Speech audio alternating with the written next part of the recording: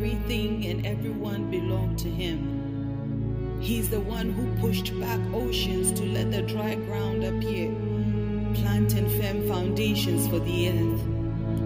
Who then is allowed to ascend the mountain of Yahweh? And who has the privilege of entering into God's holy place? Those who are clean, whose works and ways are pure, whose hearts are true and sealed by the truth. Those who never deceive, whose words are sure. They will receive Yahweh's blessing and righteousness given by the Savior God. They will stand before God, for they seek the pleasure of God's face, the God of Jacob. So wake up, you living gateways. Lift up your heads, you doorways of eternity. Welcome the King of glory, for he is about to come through you. You ask, who is the King of glory? Yahweh, he is armed and ready for battle. Yahweh, the invisible in every way. So wake up, you living gateways, and rejoice, filling wide, fling wide, you eternal doors. Here comes the King of glory.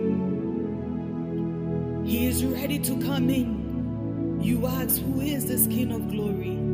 He is Yahweh, armed and ready for battle, the mighty one, the invincible, commander of heaven's host.